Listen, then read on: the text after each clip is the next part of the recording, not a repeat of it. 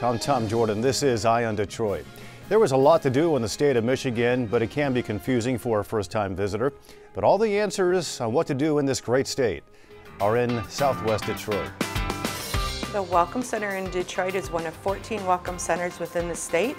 We help tourists and travelers and also locals with information regarding the state of Michigan to help them find fun travel destinations. Well, when you come into the Welcome Center, we have things divided in categories.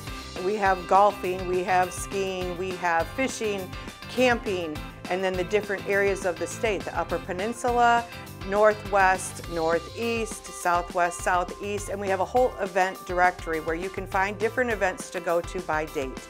Everything is free. Parking is free, our help is free, all the brochures and catalogs and books, maps, everything is free. We have people from all over the world trying to discover the things about Detroit that they've heard. And we get people from all over the United States that stop in on their way up north, on their way to destinations, reunions, events, and we help them with parking, locations, hotels, anything that they need.